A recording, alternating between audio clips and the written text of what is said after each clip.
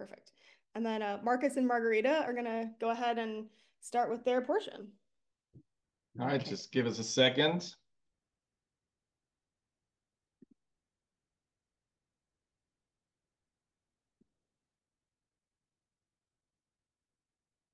All right, thank you, Natalie. I'm Margarita Benitez. I'm a professor at Kent State in fashion design. And you are? I'm Marcus. I am. Thanks, Natalie, for having us. I'm at the University of Akron. I'm a professor of art and graphic design. My background primarily there, though, is digital fabrication. And we started collaborating in the year 2000 in the design studio. And while we had started to dabble with art and technology, we felt it was really important for us to get formal education because there is a bit of a learning curve when you want to work with interactive materials, computer vision, or data.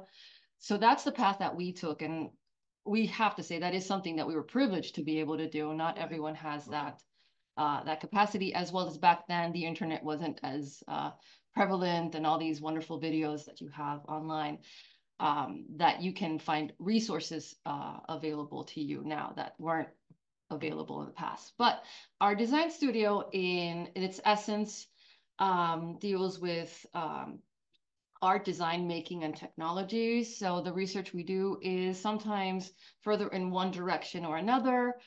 We do like to collaborate with different disciplines as well. So we like to position our creative research at the intersection, kind of like the borders where these disciplines touch.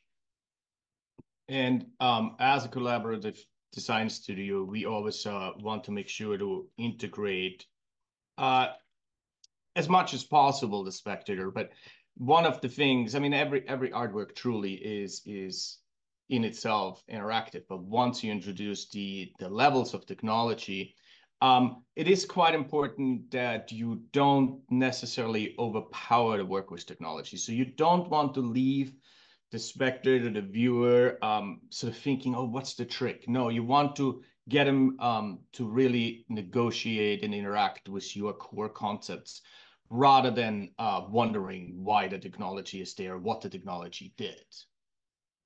So one of the first interactive pieces we did, and I have to say also funding our work, we have tons of ideas, like everyone has a ton of ideas, but we have to find ideas that are funded through grants. So this was an NEA grant that we received joint through our institutions, both University of Akron and Kent State, where we developed an open source application, and we collaborated with both computer science and dance to create a wearable garment that lit up and also was interactive. And the actual application was working on old little iTouches, so like your iPhone, but a bit smaller, and some small laser pico projectors, which basically a laser mini projector allows you to be able to work with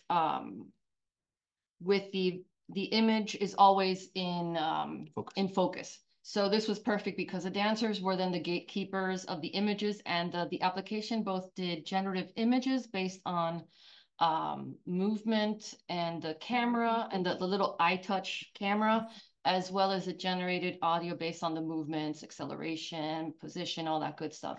So it truly was, the dancers were creating both the visuals and the sound for the performance. And yeah, which is really kind of a new way of having interaction built in. So we made the app, and the little camera would essentially read color, make noise or sounds based off the color that it read.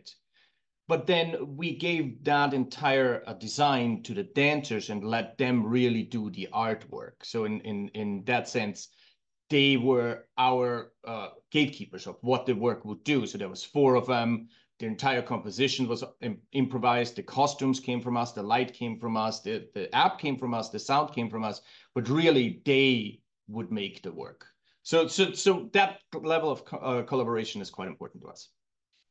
And we like the idea of the improvisation as well. There was a lot of practice getting to know the technology and how it worked. But once they got the handle of it and how they moved, affected it, it was really fantastic to see. And each performance wasn't necessarily exactly the same. It was unique because of that reason. We also did a installation back in, like, I don't know, many years ago. Library, though. Yeah, and we had it at the Akron Library for a while.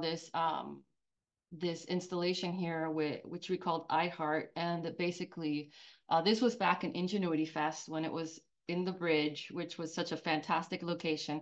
And we created these. We used digital fabrication to create these hearts that lit up half at a time.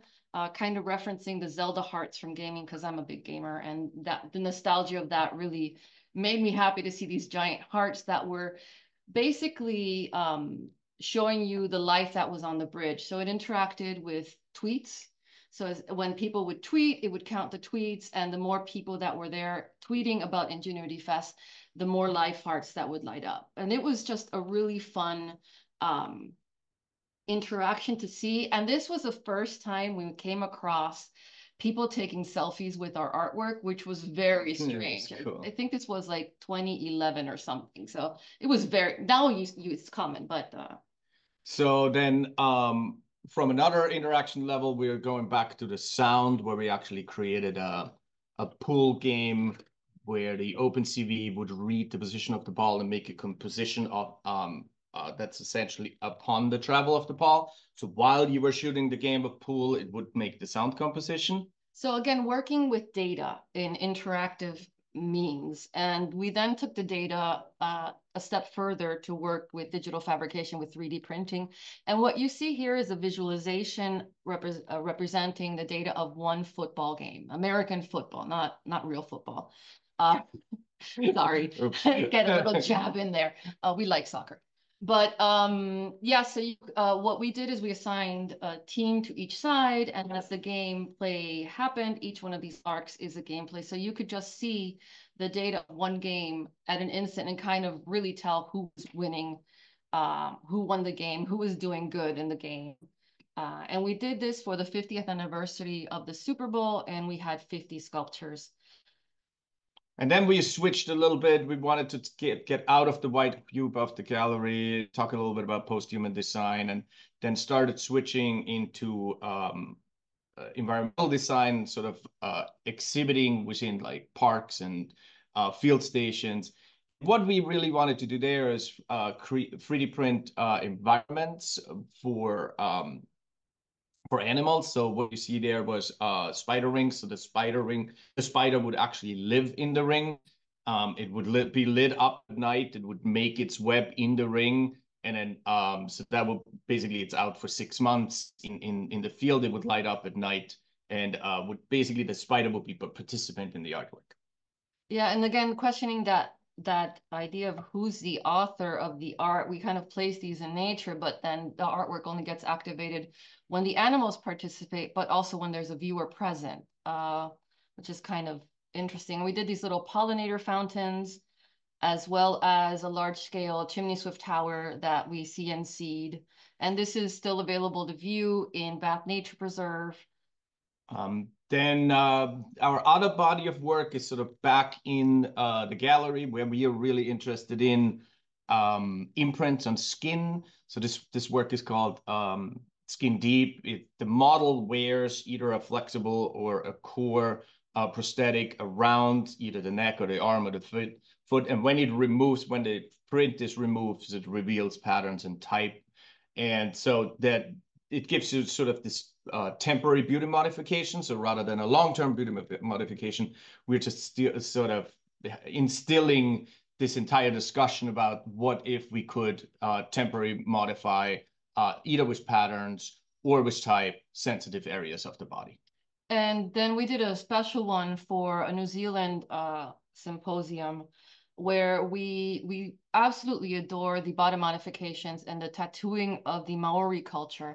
And since it was in New Zealand, we wanted to create something that was specific, addressing that. But as foreigners, you have to be careful about appropriation. And then researching the Maori tattoos and body mods, we learned about a special type of tattoo that they call kirituhi, which is specifically for foreigners. Outsiders. For outsiders. So we worked with some of their patterns and developed a wearable sleeve, as well as facial tattoos with a 3D printed cupping device. And that was brought in front of the council, so the council actually approved this, so that the New Zealanders take their heritage rather serious. So we wanted to make sure that we don't step on any that we really tread it lightly. Yeah, we wanted to get the indigenous Maori blessing to be able to move forward with it. If they would have said no, we would have never shown it. But that's about a series of work we're still exploring. And last thing we wanted to show is we've kind of delved into researching the idea of musical instruments with digital fabrication. And here we have a product. We've actually started to be entrepreneurial. We're going to be launching a Kickstarter on this. And these are 3D printed percussion instruments. We have shakers, which are really fun. But we also have drums. And this is the first time we're publicly showing an image. We've had some local drummers and other musician related people that are local come to the studio and give us feedback. But yeah, we're really proud of our little babies. They do sound great. And we were worried about the sound since it is still plastic, but it sounds great. So we're excited about this. So yeah, we're switching a little bit from the artwork to sort of product and small runs. So if later on, if there's any questions towards how to run multiples, then we can speak to that as well. Yep. Thank you so much. Thanks. Thank you, Marcus and Margarita. I love seeing your work and how collaborative it is, and really excited to see what happens with the snare drum. I believe Dominic is up next. Yep. All right.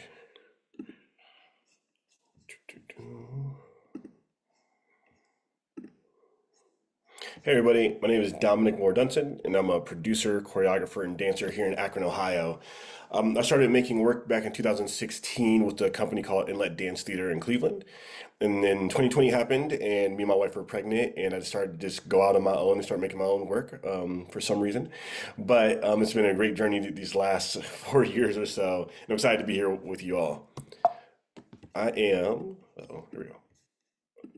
I am the founder and the co-owner of Moore-Dunson Co., which is a performing arts production company housing national touring arts and entertainment products, but also local arts community engagement initiatives. We're committed to a style of storytelling that I created called Urban Midwest Storytelling, which is this juxtaposition between beauty and the hopelessness of humanity. I found that being someone who grew up in Akron and was always struck by how beautiful our city was in terms of like the greenery and how much in the national park and all those things that we have, but then looking at like our urban landscape and how hopeless it looked growing up, and just the juxtaposition of growing up in that environment and how it affected me as a young artist, and in trying to bring that into how I tell stories as well. And, you know, I think part of what I want to talk about today is I'm coming to you as somebody who wouldn't define themselves as a technology-based artist necessarily. In the dance community, we call it lights and tights. That's what we do, right? Like we just get on stage, we do our dances, we get off stage, and there's not usually a lot else connected to it. But I found over the last 4 years a way to use this idea of technology to support what I've been doing versus trying to create something new. Hey, Dominic, I hate to interrupt you, but I think that your PowerPoint is not viewing on the screen properly. Oh, no. What do you see now? Do you see anything? No, so like it looks, you can see like the Canva and you can see where it says like present, but it's not. Oh, okay, hold on 1 second, guys. Redo it. Let's see. Boom, boom, boom. If I do this, oh, where are we? Let me know if you can see this. Yeah, that looks right. Awesome. So the first project I did, it was 2020 and the world kind of exploded. And right after George Floyd was murdered, me and my wife were having this conversation and we were pregnant with our first child. And during that conversation, I realized I was going to have to talk to my Black son about police. And I didn't know how to do that.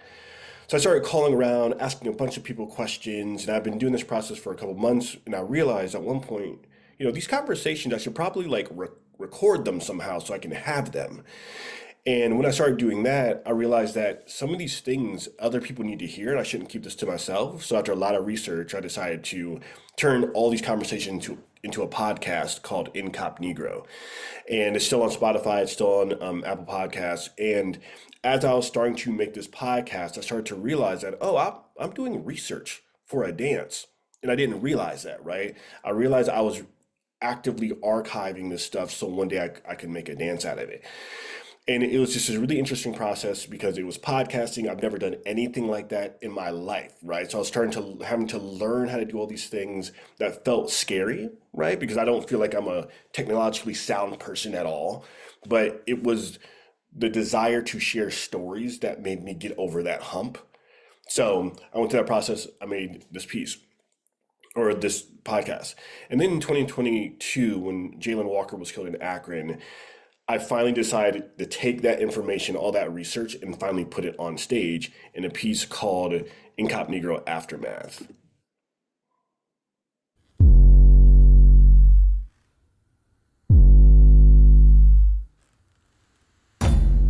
Am I my brother's keeper?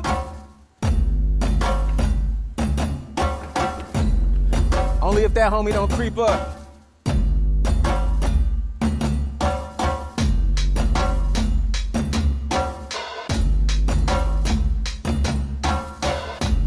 Am I my brother's keeper?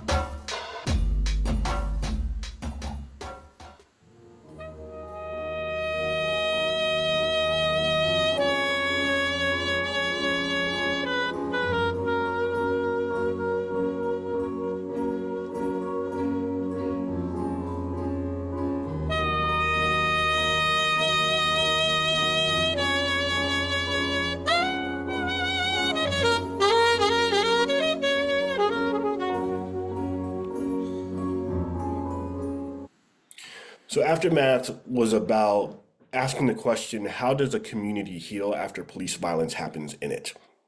And so we made this piece with two dancers, a hip hop musician, and a saxophone player exploring this question. But everything we did came directly as a result of this research. You also notice in that video, there's a lot of these like nice camera angles because we did the piece in the round. During the creative process of that piece, I had the videographer come into the studio and just record things from different angles. And after rehearsals, he'd send me raw clips and I'd watch the show from all these angles. And I realized I didn't have to just use a videographer for the ending product, but I could use him in the process to make this piece. And because I was inside the piece, it was really hard for me to see what was going on.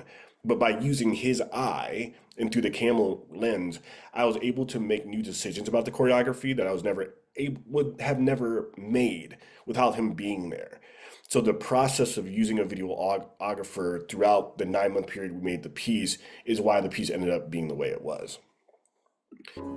So then the final work that I'm working on right now is called the Remember Balloons. And it is based off the children's book written by Jesse Oliveros and illustrated by Dana Wolfcott. And it's about a boy named James. And James has all these balloons. And inside these balloons are his memories. And James loves his grandpa. They spend a lot of time together. And grandpa has all these balloons as well. And they're constantly sharing stories with each other about their memories. And the problem is grandpa's starting to lose all his balloons.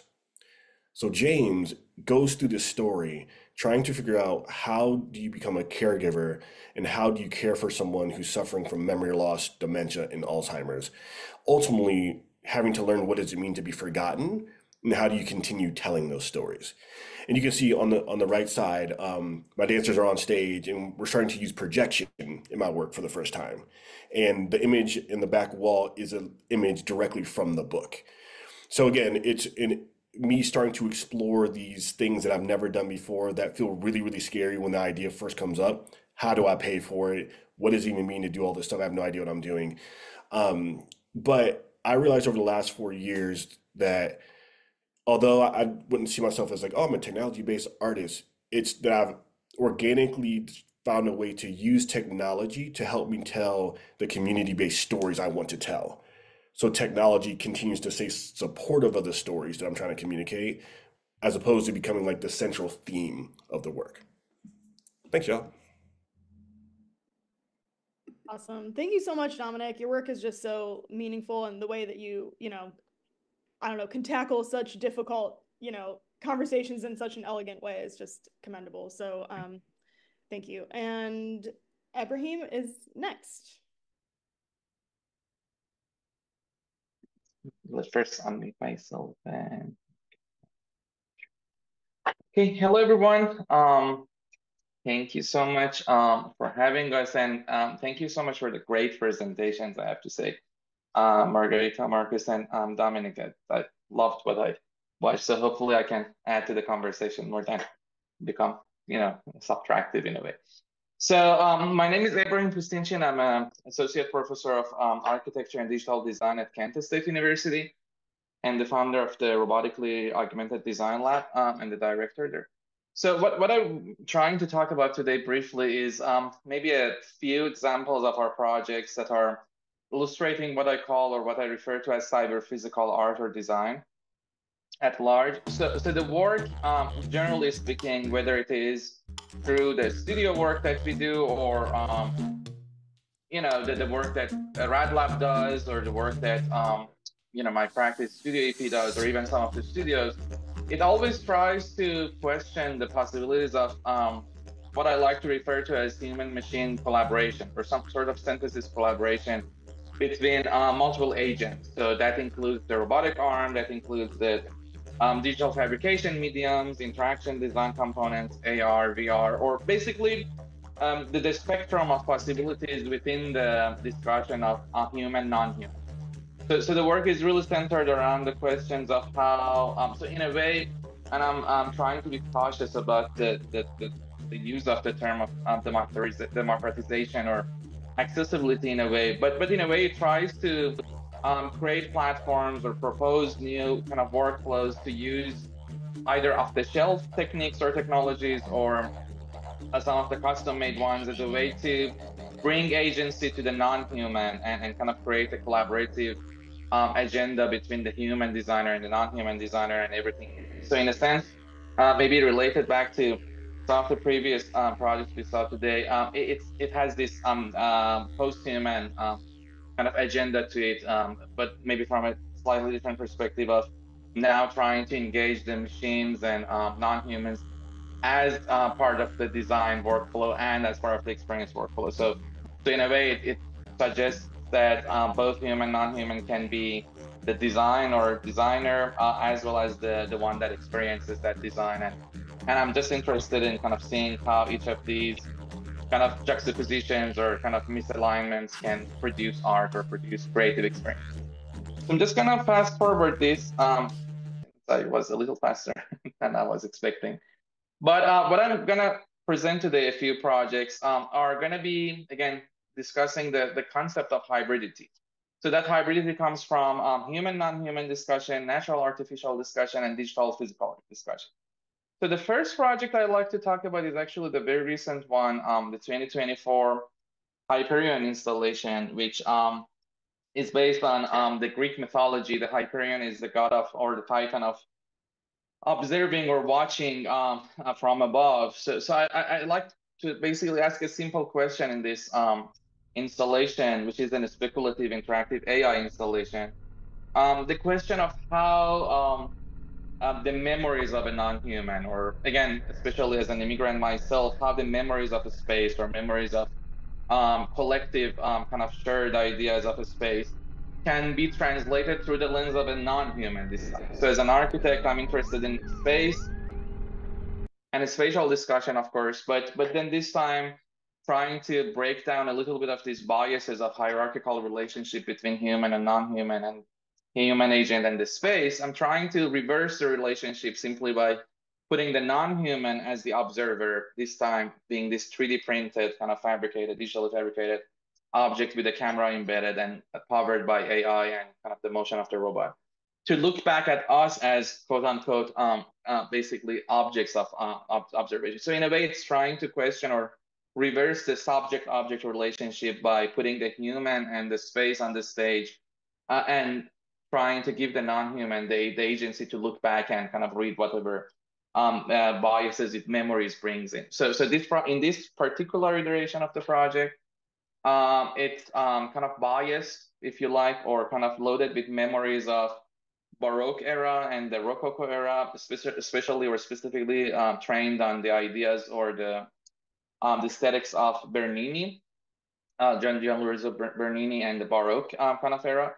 as well as the memories of Porto. So this iteration of Hyperion is just looking back at us and tries to look at the space, look at the human audience, look at almost everything through the lens of those biases and memories, and again, in a subject-object reverse relationship, where it takes the agency as an active agent, or as the participant this time, not only the producer of the art, not only a collaborator or kind of co-creator, but also this time again as a inhabitant, if you like, of the same experience. So yeah, this is basically the real-time footage of the camera feed and the AI modified version of it, again in real time. So it would start to see everything differently in a way and kind of try to make sense out of it based on quote unquote the memories of Porto and the memories of Barokara. So for the sake of time, probably just gonna fast forward. And here are some stills from the installation. It was also a question of a bigger conversation, theoretical conversation, which I think may take a little time, but just to briefly describe it as a question of how the architectural setup can be animated, or architectural environment can live after being built. So in a way, it's part of a bigger series of projects, the Secret Life of kind of series, which again looks back at physical space as something that is that can be continued, the design of it and the experience of it through the lens of hyper reality or kind of mixed reality.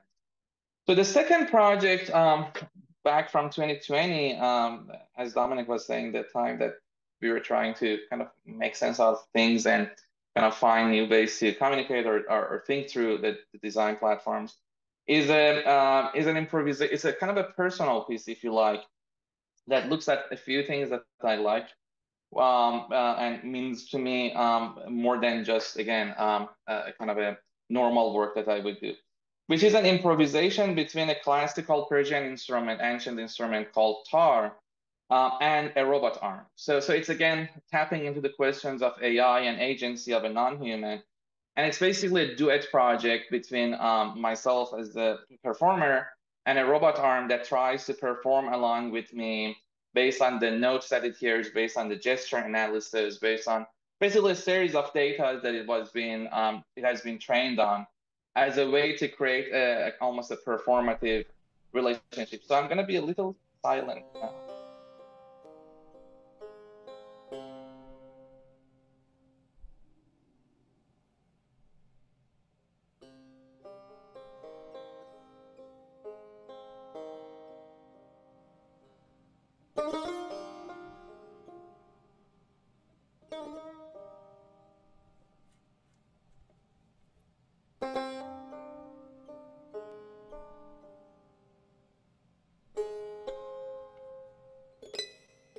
So basically, I cannot be silent.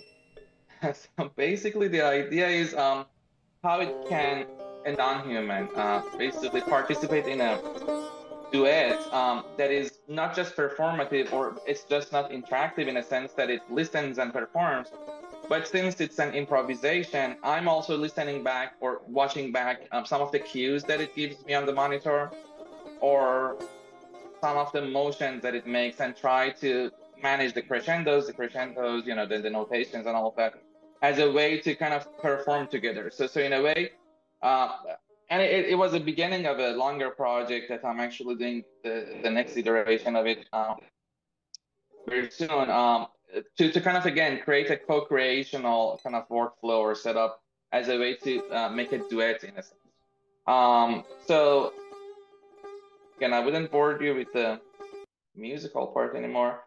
And last one, the third project, which is our recent book that I co-edited with my co-editors James Prestes and Vahid Wahdat, which looks at more or less the similar questions and trying to theorize some of those.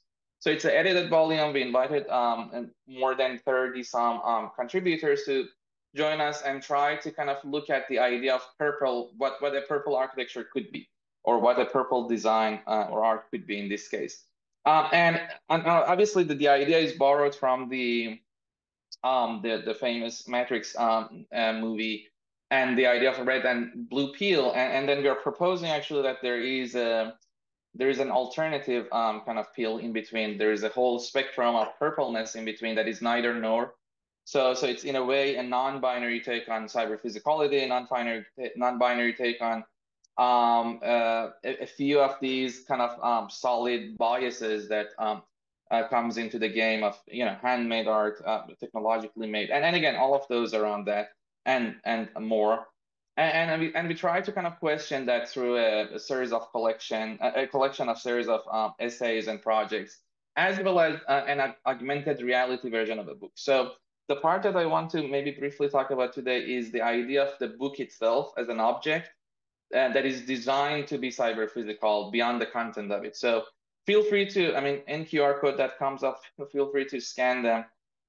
This would give you access actually directly to download the PDF version of the book for free, which was made possible thanks to our publisher, Carnegie Mellon, ETC Press.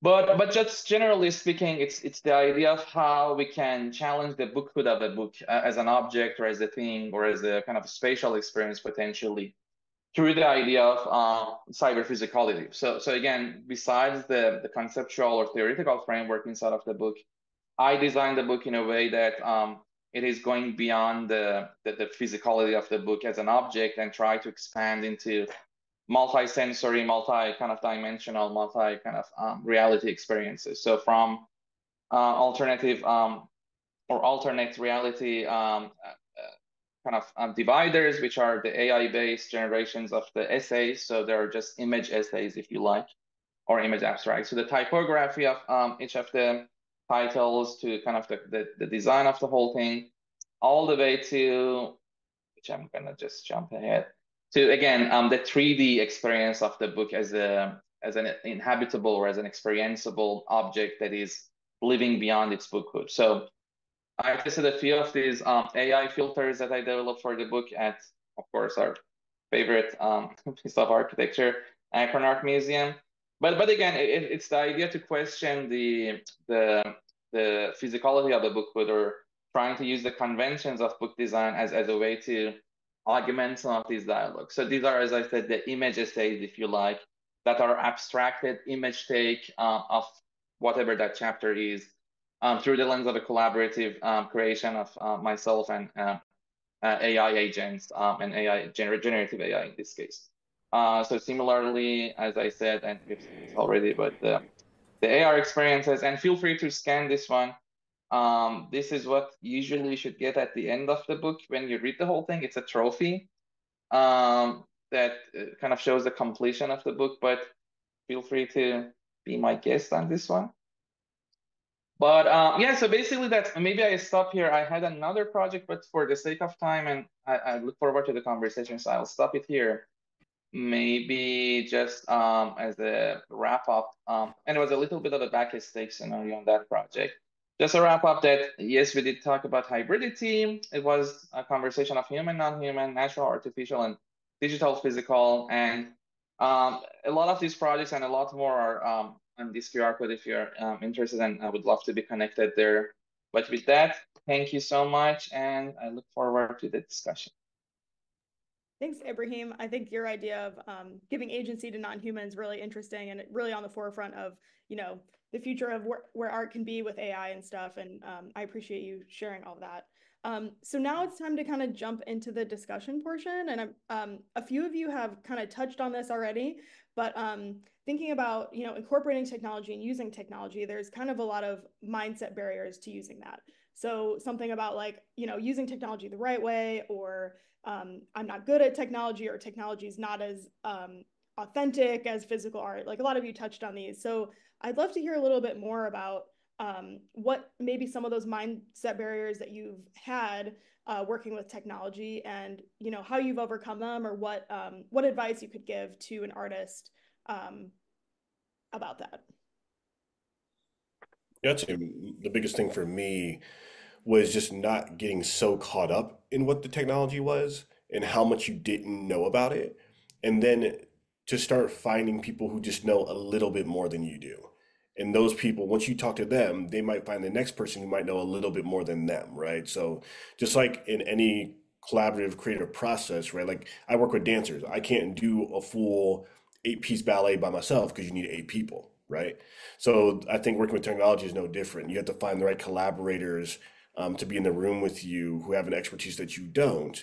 So the feeling that you should know everything is the thing that I had to get through, and then find people who had better knowledge than me, who could come into my world, and we could kind of create a shared language.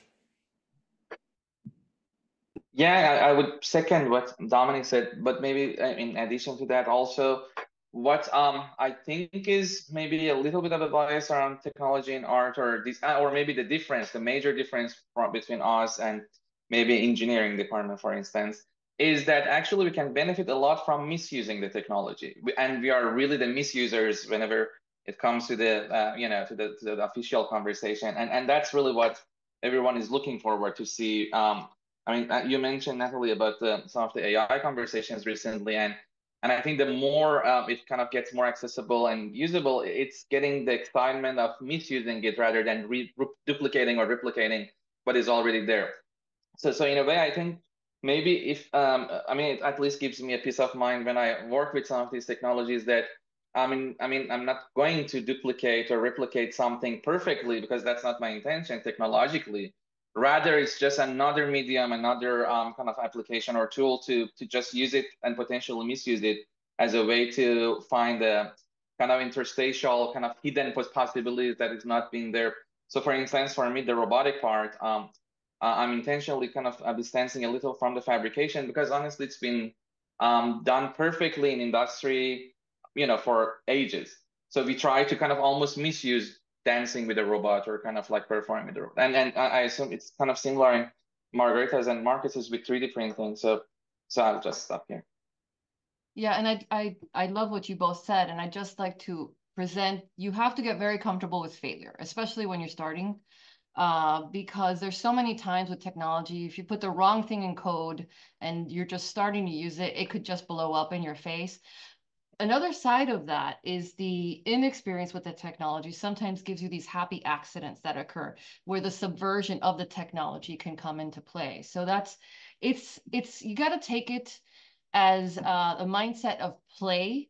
If you come into it with more of a play mindset and not just, I'm trying to get this done and get frustrated with it, the ebb and flow will help you find the interesting concepts and sort of the happy accidents really lead to the best research outcomes. And so the other thing that I was going to say, I mean, it's sort of 2 points. For one, you really have to test the limits of the technology. I mean, push this technology as far as you can. Like, breaking is part of it, right? I mean, all of us, Ebrahim's labs have a lot more funding than ours, but a good amount, funding is somewhat limited in the art world, regardless, art, architecture, whatever. Funding is limited, right?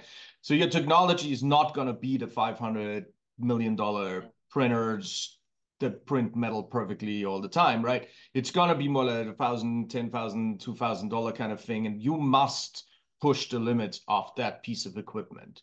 And when you do that, and you're sort of giving up the outcome, right? Then I think is really when the best work comes. So don't be afraid. Don't worry about money too much, and break things. I love that. Yeah, I think one of the important, goals of having this conversation is being able to reframe the use of technology into just another artistic tool like anything else. And it has its own set of, possibilities, and also, barriers and pitfalls. So, Markus, you did bring up funding. So let's unpack that a little bit. There are some local, local opportunities. All three of you can maybe talk about one in particular, but then you also mentioned NEA funding. And in general, like, what type of advice do you have for like positioning yourself for those types of opportunities? I think it's a lot easier for those of us that are involved with institutions like a university, because there are, research, what are they called? Research centers, research, help for research research, funds. help with grants, help with the budgeting and all that. So I think that might be really difficult or just intimidating for someone to approach outside of an institution. But but there's plenty of there's plenty of grants. local grants, Yeah.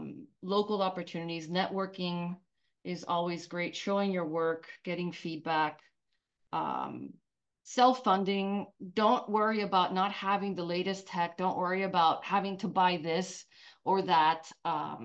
Old tech is just as good. A 10-year-old Arduino is just as good as a new Arduino today. There's plenty of tech, and with the whole planned obsolescence, working with technology that isn't necessarily the latest and greatest can also bring you some. There's also a ton of free resources. I mean, use the resources to your advantage. So, like, you know, I mean, aside from the wonderful ways the AI is being used, I mean, AI in its sort of idea and in its original conceptualization as a large language model helps find grants, find resources, research.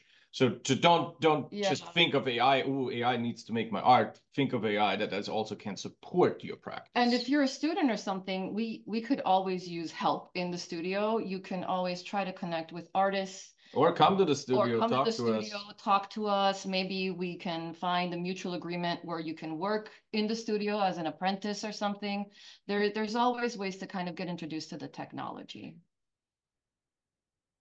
Yeah, no, I couldn't agree more. I think all the suggestions are perfect and right on. Maybe I mean, I love the idea of because I do that too, Marcus, like just using ChatGPT as a consultant in a way. And kind of ask a little bit of a suggestion there, but also I found a little bit of a use from some of these platforms that are collecting and organizing calls. So, for example, I use Artenda, for instance, which is a very kind of, I think, like €3 or something manageable monthly for the subscription, but they usually manage or collect all the calls or advertisements or kind of exhibition calls or things like that, and also for grants. So and I couldn't agree more with the conversation about the size of the grant. So it usually is a little bit of a grant at a time, and then trying to invest that almost in an artwork, and then get a little more after that by celebrating that artwork. So it's a little bit of a step-by-step kind of process, it seems like, or at least in my experience too, that it's kind of slowly growing as you're trusting yourself. And honestly, I think any artist should really trust, because again, at the end of the game, it seems like our advantage or our kind of edge is really just being unique and having something new, and even again, using things in different ways completely. So again, I wouldn't get into the perfectionist mind as Marcus and Margarita suggested, and try to just be experimental, break things, and invest some of these grants, even as tiny as whatever it is, to just go to the next step. And then I also agree with the connection part. So I was, and Natalie, you may kind of testify on that. But I mean, I've been working a lot with the LA community because I graduated from UCLA and didn't tap into our local resources as much. And for the recent Knight Foundation grant, I tapped into a few, and they, like, you all were more than positive and more than supportive, and it was just a blast to be part of this community. So I think it's one of the biggest edges also we have locally compared to some of the coast kind of conditions, that it feels like we are just a big community all together, pushing something and kind of adding to each other's work. So I think that might be another exciting thing. I'd say that the looking for small grants to like prototype ideas is really important as well. As someone who's coming from like just entering in this technology space, I know earlier on when I was trying to write a bunch of grants, some of the feedback would be like, well, you've never done anything like this before, so we don't know if we want to hand you money to do things. So what I ended up doing is like, okay, but what if I prototype with something small and I get $1,000 grant? So then I can show them like, look at this thing that I'm working on. Now I need this larger amount so I can fully realize this small idea. So I don't think you necessarily like have to go for broke the first time out, right? Like you can go for get a little bit of money, try some stuff, get a little bit more money, try some stuff, allow yourself to be iterative. And then when it also comes to like the idea of like writing grants, I think it's really important when you're kind of moving in and you're newer to kind of explain like why you're transitioning into trying to use technology to support your work, and how you feel it's going to either heighten or bring you to this new artistic pathway. And explaining that, I think, is really helpful for a lot of reasons. I sit on a lot of grant panels, and I know that's a thing that always comes up, is they wish people would kind of like lead them into like, why technology now in your career? Why is it important? Where are you trying to go now that you can't go without technology? And maybe just a quick side note, especially with some of the nights, or so there are a lot of grants that are just supporting integration of technology as just like equipment at the equipment level. And I think just seeing I mean, we all use technology one way or the other, is just identifying some of those as a way to get some of these grants too. So I mean, that might also be a pathway to get you know, like an entry pathway to some of these grants that we basically, a lot of us use computer at the minimum, or use, you know, some 3D printer or some of the media equipments or something like that. And a lot of these grants are actually focused on providing some of these basic tool palettes for the artists. And we may not just see that right away and think of it as a project-based grant. Thanks. I think that's all great advice. And just a reminder too, you know, even if you're not part of a, you know, university or something, that being able to connect with local artist serving organizations, because they will, you know, be able to help advise on things like budgeting and writing a proposal, because I mean, that's how arts organizations also make ends meet, is by writing grants. So make sure to get in touch with, you know, your local arts serving organizations like Summit Art Space. And, you know, chances are you might need a fiscal sponsor to be able to qualify for those funds too. And so Summit Art Space and other local art organizations are able to serve in that capacity as well. So we have about 5 minutes left. I want to see if anyone in the audience might have a question before I keep pulling from my list.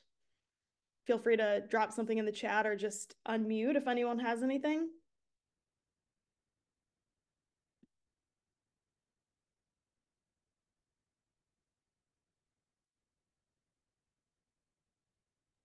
Hi, I've got a question. I was wondering, when you were talking earlier about places or online organizations, that type of thing, where you might apply for grants for merging technology in with the art, where might you have been referring to? Where can you find those types of grants at? So in my case, I can probably put it in the chat. So I was talking about two. One is Artenda, which I'm going to put it in the chat, which is more or less almost like a newspaper for all the calls that are coming out. So it takes the hassle a little, well, honestly, I'm a lazy person. So it takes the hassle from a lot of searching part in some cases. So you kind of have kind of like a checklist to go through. But also the probably upcoming tech grant for Knight Foundation, which is tech development grant, they call it. And that should also be more or less for equipping, you know, a kind of a studio or kind of an artistic setup as a way to, you know, engage technology. So it's kind of like a prerequisite, and not prerequisite, but in a way a support to then get you. So it's more of a supportive grant to get you in the conversation. But I'll put the art in the chat. Thank you.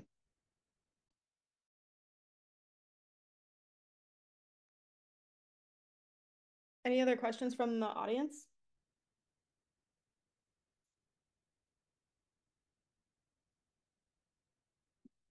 We kind of mentioned this at the end of the panel last year, but with technology kind of rapidly changing and advancing every year, I'm curious to know what types of technologies that you guys are looking forward to in the future, and in what ways you might wish to incorporate them into your artistic practice.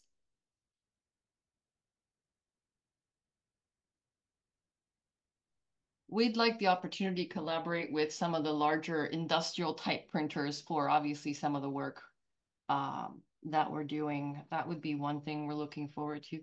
It's so difficult to identify what's going to happen in technology, but AI is certainly something that we're just dipping our toe into that. I don't think many people realize what of an impact that's going to do to change our society.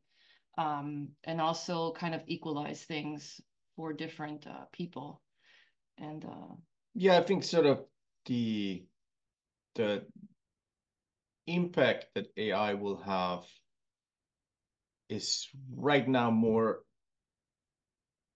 it's just not as well defined as we would hope for. I think one of the things coming up that will have a much bigger impact on the visual arts industry, Sora. Once Sora is released officially, Sora is basically AI for video. I think that will have a huge impact. I always say, especially also to my students, AI should be helping you. It shouldn't threaten you. It will definitely shape our industry, especially in the graphic design world. It will shape it. It will just basically compress and make it faster. But if you use this as a tool appropriately, it's only helpful. But as far as technologies, what we're looking forward to is like we really would like to bridge to industry, to large scale machines, like large sort of metal 3D printers and the technologies that sort of are a little bit kept closer to the vest. I would like to see a little bit into industry. I would like to see them a little bit more democratized. And so hopefully we can see. Yeah, and you can see some of the AI. I mean, that work you showed, Ebrahim, is beautiful. You know, that already kind of shows people the direction where it's starting to go. Exactly. Yeah, and accessibility, yeah, democratization is going to be really interesting. Thank you so much for the kind words. But yeah, no, I completely agree that it's moving very fast. So it's almost tracking or tracking down something, some like running car or something. So I think it has some time until it settles into some kind of bigger conversation. For me, the thing that I'm looking forward, maybe it's that. So it kind of settles in a little, as been mentioned, you know, in terms of its theoretical framework, in terms of its authorship kind of concerns and things of that nature, because it has both ends in a way. You know, I completely understand the other side, that is their work is being used to train, but also funny enough, the work that is coming out of the AI machines also are not as well kind of protected in a way. So it's kind of like a weird kind of legal stuff going around it. But also, I mean, for me, it's just the optimization that is getting more and more, and accessibility that is getting more and more advanced. And in a way, it's exciting. I think in a way, it unlocks a lot of artistic powers that are being limited by techniques. And we're actually going to, with my partner, Yasaman, who is a digital artist and kind of an AI artist now.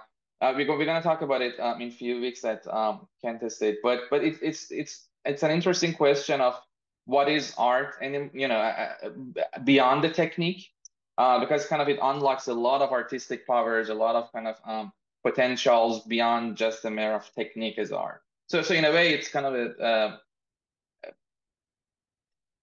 pop revolution again, in a way, pop art, where industrialized art kind of came to the game. So I'll stop there, but I look forward to how it unfolds.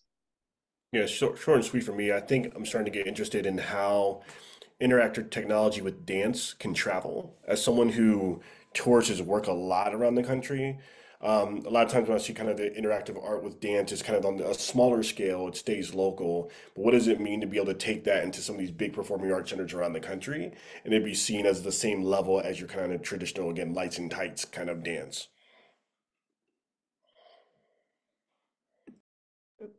That's great. I appreciate everyone's insights in AI. Again, I think that it's such a big topic, and I know there's just a lot of understandably fears around it. I also just know that, as all of you mentioned, there's so much potential to use it in an authentic and really interesting way. So I do think that's a great place to end. I really appreciate all of the artist panelists with us today and sharing all of your insights and a little bit about your work.